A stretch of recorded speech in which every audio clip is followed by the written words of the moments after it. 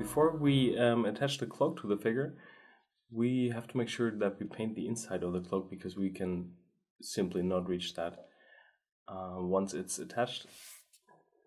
And I've also just put some dark bone color on the inside of the skull thingy here, so I don't have to work around the beautiful painted mask on the face. For this part of the cloak, we will go same as the original box art from Games Workshop. So black. I think that's a very nice contrast with the red from the armor. So we'll just use plenty of black and just add a tiny bit of white.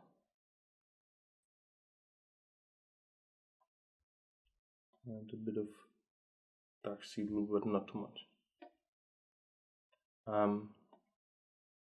If you have problems blending black, it's quite good to start with not black, but just very, very dark gray. Because you will always see the difference between the pure black and if you just add a tiny bit of white, you will always see that step in there. Right. So starting with the dark gray helps. And because when you can't shade pure black. Yeah, right. It's possible, but it's kind of a hard job, and you can just skip that with a dark gray.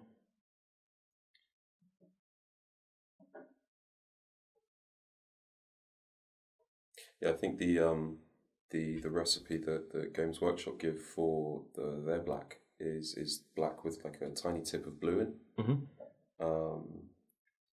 And then you dark line or go into the shadows with pure black. Yeah.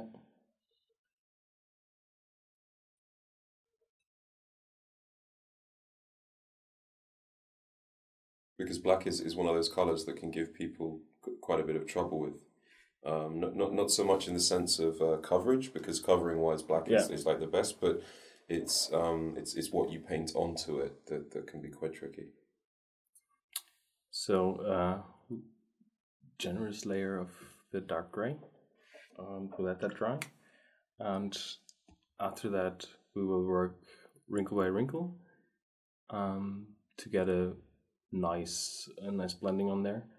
A guy on Facebook, one of our supporters, Severino, asked me actually how I do blendings on areas like that, because it's kind of hard if you want to tackle it just with wet blending. So it's a combination of wet blending and glazes, and not blending over the whole surface also helps, because you just have a limited time you have to work with the pigments before they start drying too much. So going wrinkle by wrinkle is a lot easier than trying to blend the whole thing. So yeah, here there are some spots of foundation still shining through. See that also down here? Yeah. You can see that also in the gloss difference. Mm-hmm. So just make sure everything has even cover. Something I picked up from a workshop was that if you worked the paint too much, you can actually end up getting a glossy effect. Yeah. With the paint, and it's really weird because of something to do with the way that the pigment settles, and that the way to fix that is just to take like a really super thin glaze and just paint a very careful layer over the top. Yeah. And that should matte it back down slightly. So, as I don't want the cape to end up looking like a non-metal cape, I'm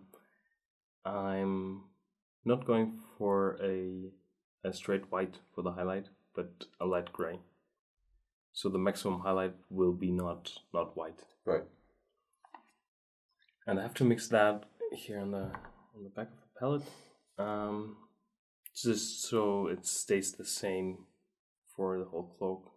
I have to mix a larger amount actually of paint, so I'm sure.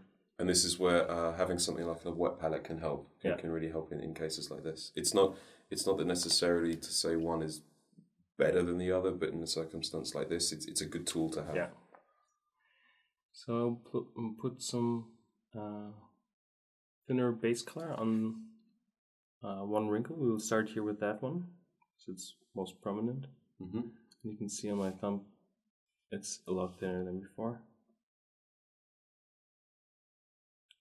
So I'm putting that actually only on one half of the wrinkle, taking some highlight color and placing that here.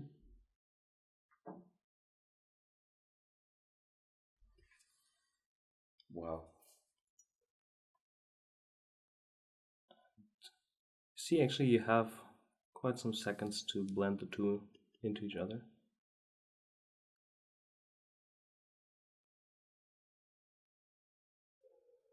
Now let that dry and see how the result is. Right.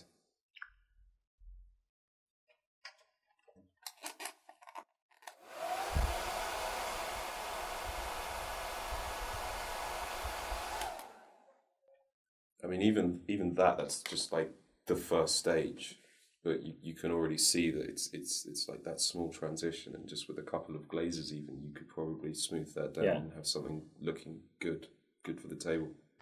So we would just continue, as you said, with the glaze with the medium tone. We'll place that here.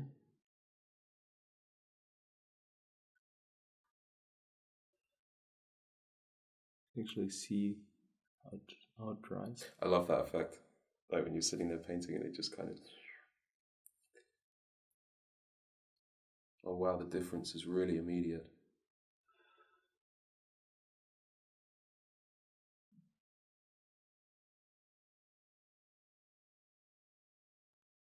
And Ben really is just a regular human being. He doesn't have magic breath that somehow you breathe on it and it does something special to it.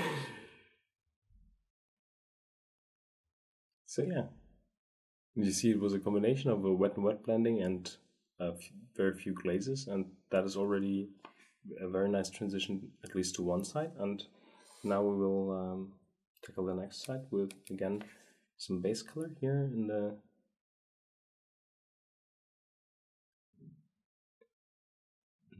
edge here, in the recess of the wrinkle. Then go for some highlight color.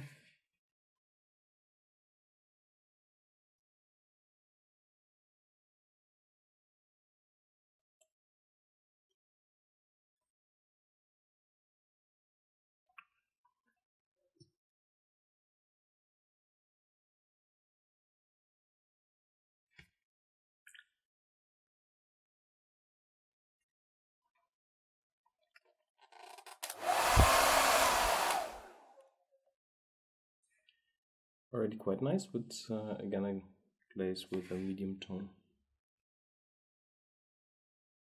Should soften things out enough.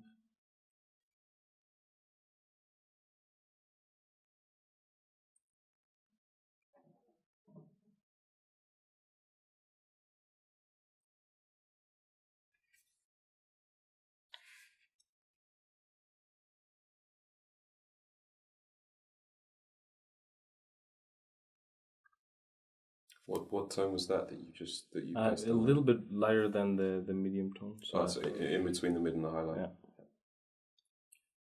Yeah. And again, I suppose that's coming back to why you have the transitions on the palette, that you can just pick the little spots that you need to smooth out the areas. Yeah. Actually, we won't see the upper part here because that will be covered, so it's not so important that the transition is all the same. Mm-hmm. But again, another great spot to practice before turning it around and going on to the more prominent side. Then just some of the highlight color here for picking out little edges. We'll also, because the back side, you will see that later, is I just did some scratches and drilled in there a little bit with the Dremel, and I did that just to give it a bit more worn look, and not as it would be just directly out of the Chaos Factory. Mm-hmm. So as I didn't reach the inside quite that good, we will just go ahead with the highlight color and pick out some little dots or things that are not perfect in the blending. Do it as like small damages on the material. Mm-hmm. Now, is is the Chaos Factory here in Berlin? Is that something we can visit whilst I'm over here? No, it's in the UK. Ah, it's well, if you ever come over, I'd be happy that we went and visited. The Chaos Factory. I hear the tour is a killer. So on to the next wrinkle, and we'll just repeat the same technique. I mean, your Slayer Sword winner, multiple awards, but to someone maybe that isn't that far along, would you maybe recommend that before you started painting something like this, you actually took a photograph of the cloak from a very specific angle, so you could have that photograph and then you can see where the light falls, because it might, especially on a black surface with the reflection of the light, it could often be slightly confusing when you're turning the cloak. Yeah, especially when you have multiple light sources like we have here in the studio, or at home when you work with 2 desk lamps, or strong daylight from the window or something like that. It's quite helpful to actually have a reference pic of the model in a primed way. Also, black and white foundation helps for that if you want to get a good impression of the light and work from there. Here I just decided to not go for a black and white foundation because sometimes the grain is a little bit too strong, and if you want to work like very smooth on, especially on non-metal parts, it's really nice to start with a black foundation. Would you say, Chad, from looking at people's work online, it was like very fashionable, like say for the last 4 or 5 years, for people to be doing zenithal lighting, and then now it's actually sort of, I've seen a lot of people just going straight from black. Yeah, I think the thing is, the black and white foundation and the zenithal light that you create with that is quite a good help, actually, quite a good reminder of where you want to put the light. With some practice, you can just easily go back to black and still have all that light in mind that you've painted for several figures. So you're like, okay, sure, this must be light because it's on the top. And you that gets very natural for you. So if you switch back to black, you still have that zenithal light idea in your mind. Right.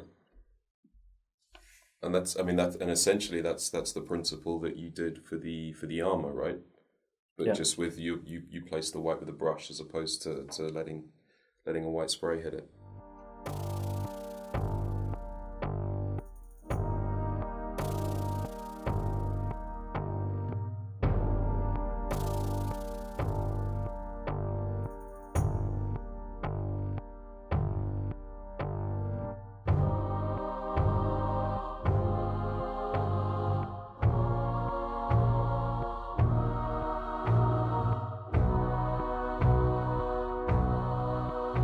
Now you can see actually quite a good step, quite an interesting step of how to hide your blending mistakes.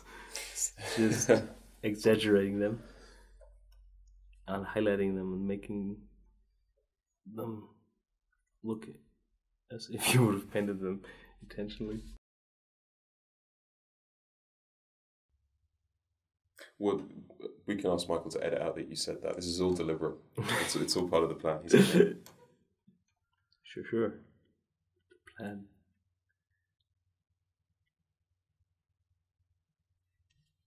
But I think that's actually a really good point, because those tiny imperfections, they're almost slightly random. And I was actually just about to say that with something like that, less is more when you're putting those little imperfections on there.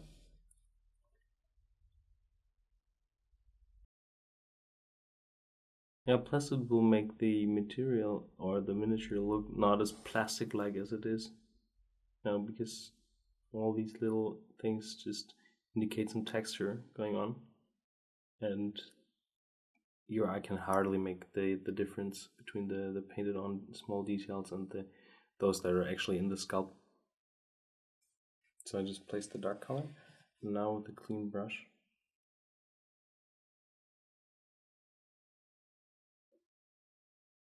I will feather out the pigments here. Now rinsing the brush again, and even less pigments in here. And it's important sometimes if you do the feathering that you pull out the color over a larger area, like over this whole wrinkle, because you don't want any of the borders to be visible. So you have to make sure that you really work with 0 pigments in here. Okay, we'll let that dry. See, it's just flawless. Bless. I think I'd also like to take a moment to say thank you to Ben for introducing a hairdryer into this pretty much airtight room in a baking hot day in Berlin. It's really made my day. Yeah. it's my pleasure. So yeah, it's getting warmer again today, so if paint dries faster than yesterday, you will say, okay, it's magic happening there. But it's like we were saying, wherever you paint, there's different countries, different humidities, different heats. I mean, if you're painting somewhere that's somewhere really really hot, you probably are going to need like something that stops the drying process. Yeah. Actually, it started all with a with a little joke between us that you said we need a massive freehand inside. So I think it's a nice idea, and we're not going for a massive freehand, but it's kind of nice, and we want to take advantage of the thing that we didn't assemble the model totally. So painting a freehand in here with the fully assembled model is nearly impossible. Right. But yeah, we have quite a good actually free way to work with the brush. We'll go for a simple golden line in there, and I switched the brush, and now I'm working with the Da Vinci with the 10-0. Oh wow! It's not really a 10-0, but it's they have like a different size to them. But yeah, it's a very fine brush to make fine lining work.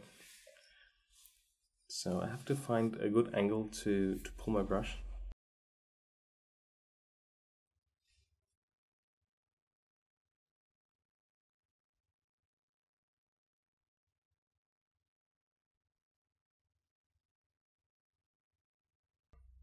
I found myself not breathing there. So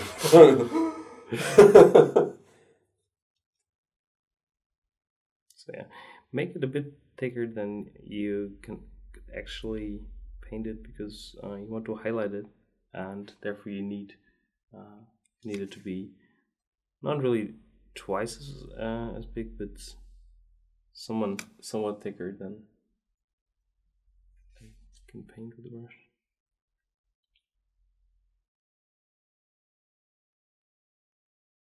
I see a lot online people asking tips on how to paint painting very straight lines, and so some reoccurring bit of feedback is people will say to breathe in and then hold your breath as you do the line, and just breathing out very slowly as you do it. That can sometimes help steady your hand. Is that something that you do?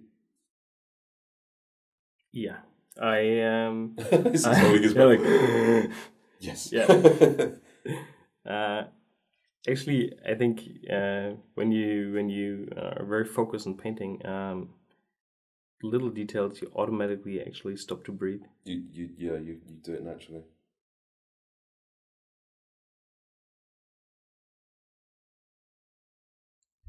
What's the I mean, not exactly, but what's the thickness of the paint that you're using right now to do that? It's thick because I don't want actually to have to go back to the line and having to do that in like 4 layers will just kind of drive you insane. Yeah, definitely.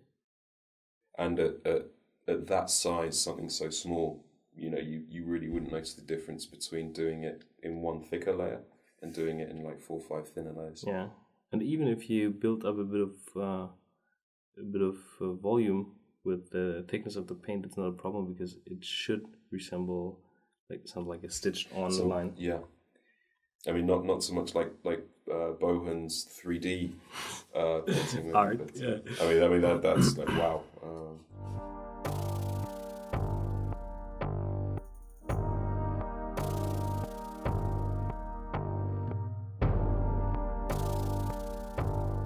And you're using the same tone as the gold that you've used for the non-metallic metal gold. Yeah. Yeah.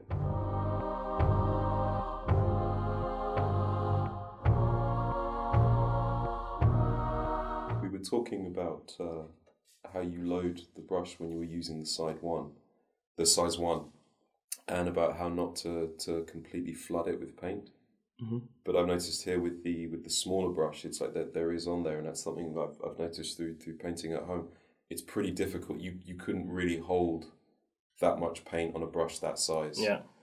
Otherwise, you'd just be doing tiny little dashes the whole way along. I mean, you do have to load it that way. Yeah, true. I never thought about it, but yeah, I guess that's why it's full of paint. Right now, you can see it's till the very top. Mm-hmm. But yeah, and I think it's worth mentioning as well that with something like this, it will take a little bit of practice. Don't try it once, get frustrated, and just think, I'm never going to do this again. I can't do it. Ben's been doing this for many years, and it's something that just comes naturally to him now. Yeah, and just try to start with a simple motive. Yeah, don't look at Kirill's stuff and think you could do that in the first year. Don't think I'm going to try and put a section of the Sistine Chapel on the back of this thing, and then no, I can't do it. Right. So I think one important thing is that you also highlight these borders according to the highlights that you've painted on the black. Mm-hmm. So just quickly, because we might miss that, you still have the transitions on the palette from the non-metallic metal, and you're just taking steps from that. Yeah.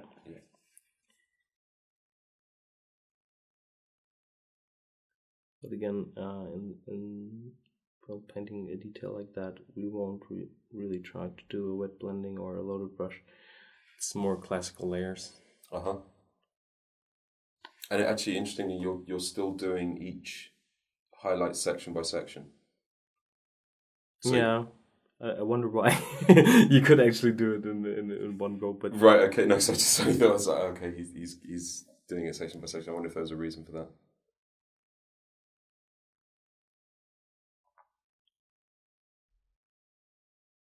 Just there actually, before you were pulling down the paint, but lifting your brush off ever so slightly as you got further away.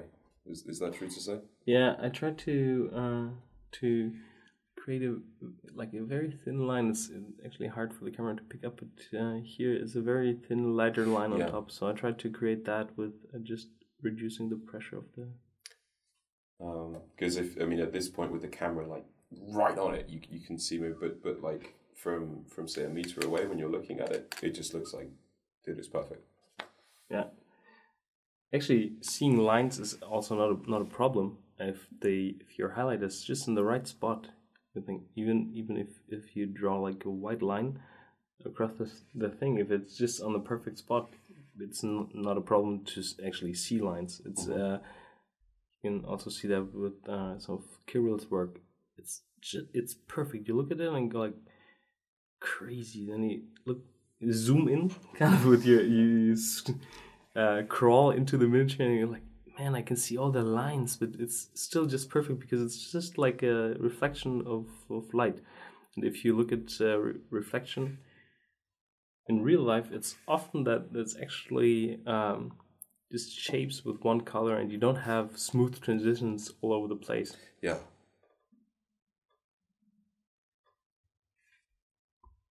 It's like we were saying before, when you start to learn these theories, you see objects in everyday life totally differently.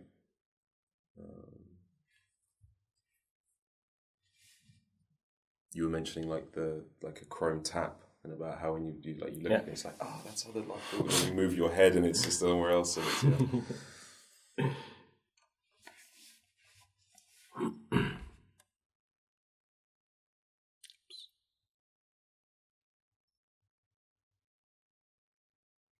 And the advantage of something like black, right, is if that happens, it's like the second you can cover it. Yeah.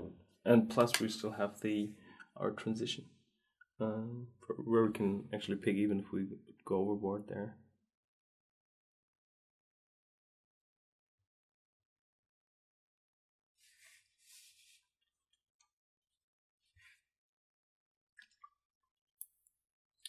Okay, and another step, because the cloak will be like that, so we don't need a lot of shading there. But another thing to give the whole cloak and freehand a little bit more depth is a glaze of tank brown. Mm-hmm. The nice thing is it will tie the two pieces together as well. So it's what we were talking about earlier, the same color in the shadows for different materials.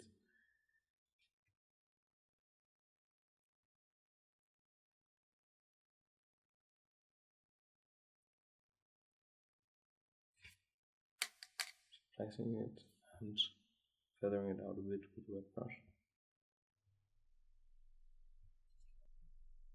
So again, just placing it here in the shadows. Cleaning the brush and feathering it out a little to the sides.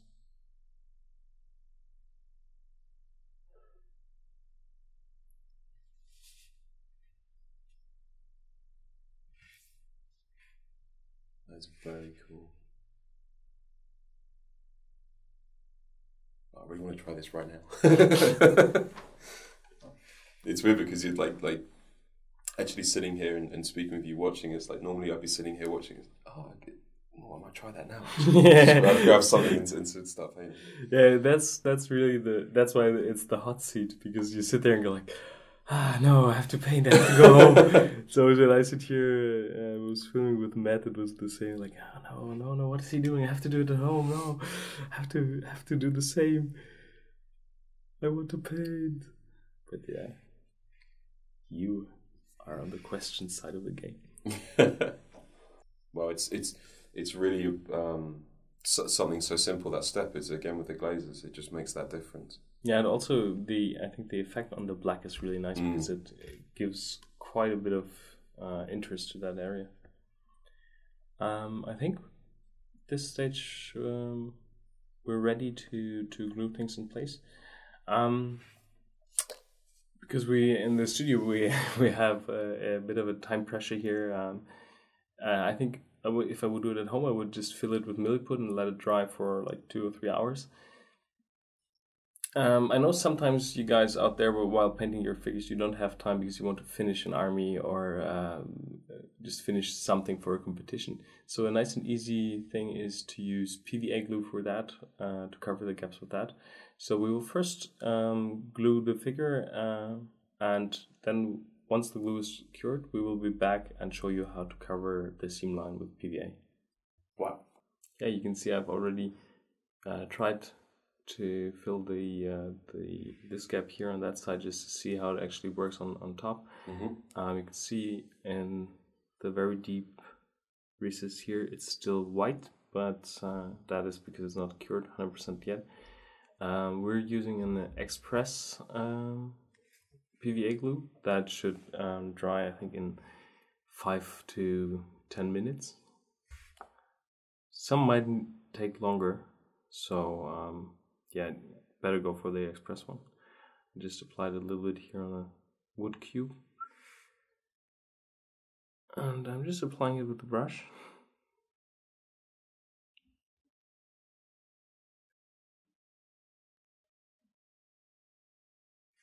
It's worth mentioning at this point that Ben would do this differently if there was more time. Yeah. But as we were saying off camera, that this can actually be a good technique to show people, because some people don't have much time to do stuff, and this is a great way to get the job done quickly and in a satisfactory way. So you see, due to the high surface tension, already that deep cut in there is filled. The nice thing about this side here is, because it's like the middle line of the skull, that it does not have to be like 100% flat. You just want it to be right covered, so it looks like it's one part. So I'm just using a bit thinned down PVA here to the side to not have any hard borders. You're almost bordering into loaded brush technique with PVA glue. It's worth mentioning as well, don't use like your favorite brush to do this. Yeah. We were actually just saying, mate, if you're penning with a friend, try and grab your friend's brush. Don't use yours. Yeah, you have to make sure that you really rinse the brush. Good, maybe even with some brush soap.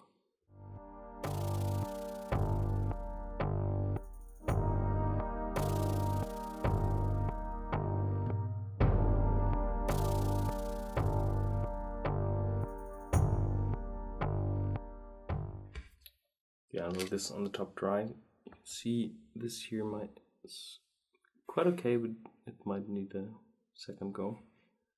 Is that due to the nature of the glue, because it shrinks as it dries?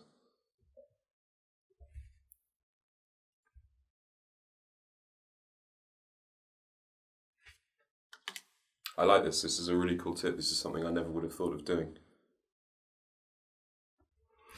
Yeah, I think a lot of showcase painters go like, "What the fuck is he doing?" That's probably but still, it works. You know, I mean, it's a problem that needs solving, and the problem has been solved. I like it. It's good. So we let that dry for 20 minutes, and maybe we need to come back and apply a second layer. But I think you got the point about how we can close gaps like that, and yeah, we'll be back with the outer part of the cloak, I think, already painted, because it's also just the very same as the inside. We'll just do the upper part here with the nice little embroidered frame here with the chaos symbol, and the upper part here. And the upper part of the cloth. Which color were you going for the top? I think I will not introduce like a strong new color, so I will go for a dark sea blue with a tiny bit of the red in some of the lower shadows. Maybe doing that with the tank brown and also tie things together. Just a bit more blue than the black on the cape. It's interesting, actually, of the conversations we've been having off camera. I think this is the longest one that we've held to maintain. I think we should go and grab Michael and then what colour to do that. Have a look at the book again. Yeah, because I think that this black here is quite obvious, but sometimes you just have to think, okay, it's another layer of cloth. You want to have it in a different color to make it to give it a nice separation between the two here, and yeah, that's just one of these details. And I'm like, okay, because in the front that part is not really that important, but if you turn the model around, it's quite an important part of the figure. And at least for me, often it's like that. You just imagine the figure first from like the money shot. You see like that angle of the finger, like, oh yeah, well, this will be that color, this will be that color, and you don't necessarily think about the colors on the back. Right. You're like, okay, and that's, I think, another point where we actually spend some time discussing that. And it's not when you're holding it, the figure, taking a look at it. I suppose sometimes naturally you always hold it up and you hold it in the same spot. So to hold it up and then to actually make sure you give it a turn around and look at every other angle, because when someone sees that miniature, they're not going to see it in the same way that you've interpreted it. If you have like a diorama or something like that, it's a bit different because you have quite a clear front of the display, so people okay, that's the main view. Yeah. But with figures, especially when you turn them around in your hand, it's a different story. All right, so we'll be back for the upper part of the cloak and the details here in the next chapter. Awesome. All right, so you can see I've done the very same to the back of the cape as I've done on the inside. I also did some of these parts, the non-metal part, also here non-metal, and some like teeth in there. Also the chainmail, because it's quite the same as in the middle. The handcuffs here in steel.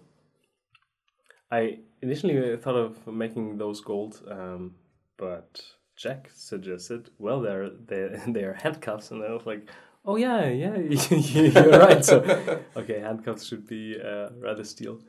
So I also painted those using the very same tones then for the blade, and I just left this part here still in the black foundation. And that's one of the parts that is still going to be red in the end. Also the corn symbol up there. I just wanted to show you here how to actually put the nice, slightly more rounded highlight here on the this part, because I think that is something that might be interesting for a lot of people. Oh yes. So again, we will just put the base color, which was black, on the surface. Put some white to the tip of the brush. And want the main highlight to be somewhere here.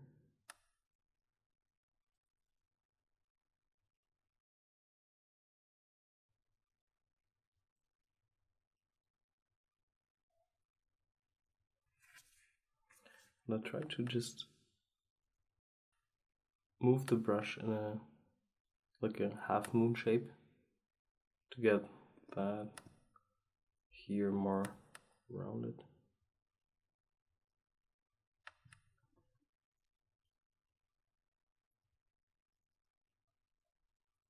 And pretty similar to the highlight on the knee, we will just bring up this side here a bit.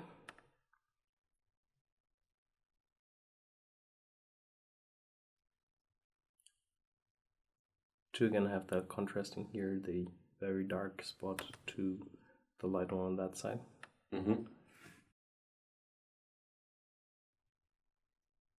I'm starting to get the feeling it's a real massive part that to have a basic knowledge of how the light works and how it hits different surfaces.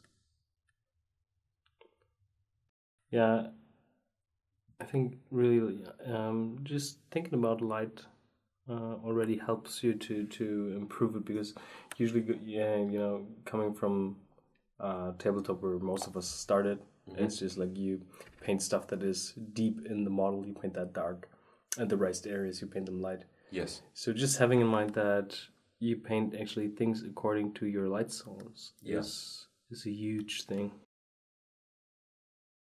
Also some scratches here.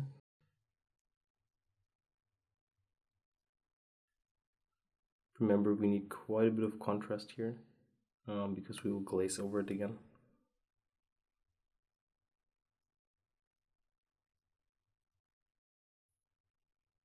And actually, we were talking in the office earlier, Ben, about your Shield Maiden, and I mentioned how much I loved the coat, her top.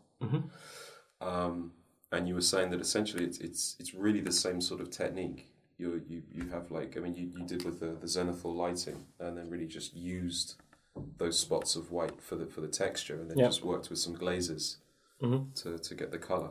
So really, something like this the technique can be used for a variety of other things. Definitely, I think you could almost paint every material like that. So working with grayscale colors to get some nice texture. You could also use a sponge, for example, to create strong texture, right, and paint in some more controlled dots and scratches, for example, and then color it with glazes. Speaking of which, let's get some red into our game. Again, it's a mixture of the Mephiston red and a bit of black.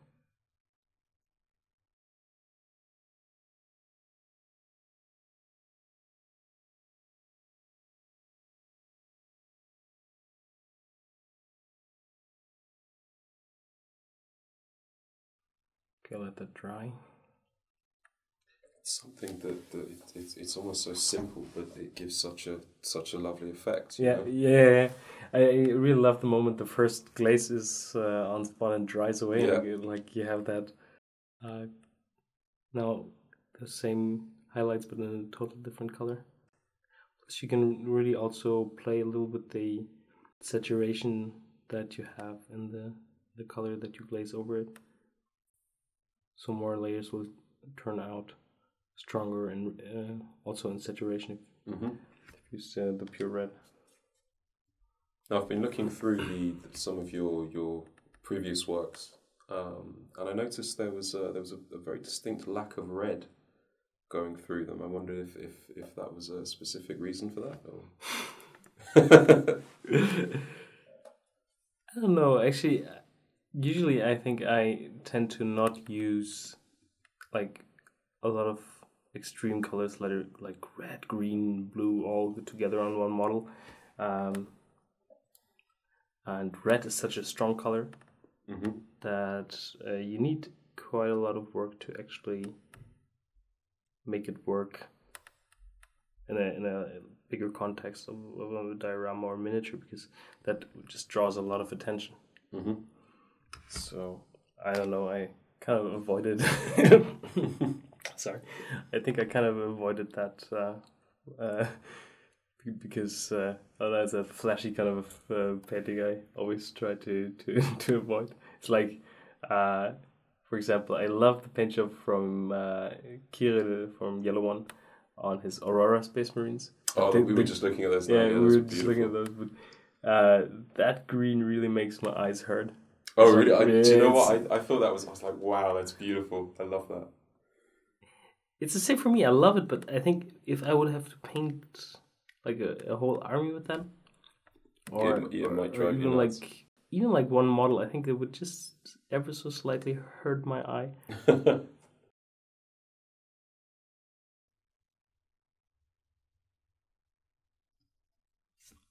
So there on that front armor plate, it's like you've sketched in the lights.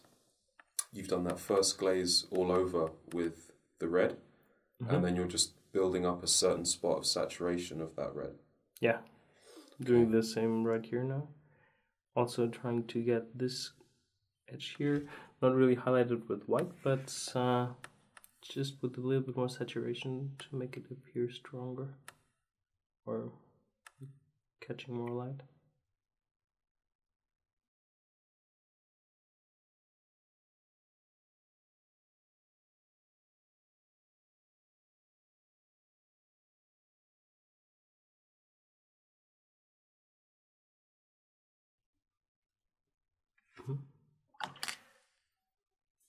And with a bit of black here, just on that lower edge.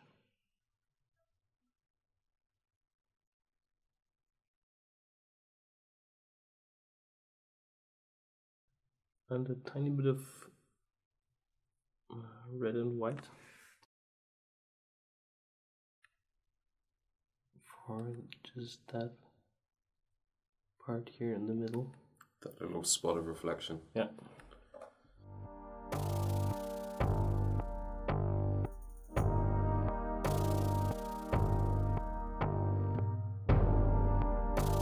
I have to be careful to not build up too much red, otherwise you lose a lot of the work that you've done before with the black and white.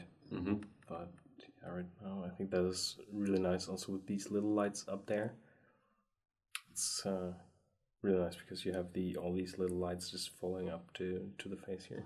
That's actually a really interesting point. It's you're thinning your paints not just so you don't obscure detail, but it's to really make sure that you're using the full effect of the translucency of acrylic paint, for these miniatures. So yeah, I think I can continue with that upper part here with the red inside off cam. Already done the back. It's just the very same, so we'll try not to hit with our light color all the way into the recesses, and then just glaze over it. I will bring up the light here in the upper part to have that darker, to give it a nice contrast with the skull that is around the other skull. Skull on skull. Skullception. So yeah, we will have all that bone parts coming, and let me just finish actually the whole symbol off cam, because it's just a repetition. I will come back and explain where I place the lights and stuff, but actually it's the very same like that gold. It will gold, and no big news there. Alright, so we'll see you once that is painted, and we'll be ready for the bones. You can see actually the PVA dried quite well in there. It's very nice. And yeah, even here on that side, it works really well. And that was just like a 10-minute. I was about to say, yeah. I mean, you said off camera, it's not absolutely perfect. Yeah. But for what it is, I think that's really good, and it's something that's really useful if you just need to fill something very quickly, something small that you may not necessarily want to cut off a larger piece of your green stuff, a larger of your middle, but make or just if it's like very fine and you are actually afraid to smear everything with the milliput. Yep. Then it's just good to take just a tiny bit of PVA glue on the brush. If I would go for a Golden Demon entry, I might not do that on a visible area like that, but it's quite a nice little trick. All right, so yeah, let me just quickly pull that off cam and we'll be back for the bones.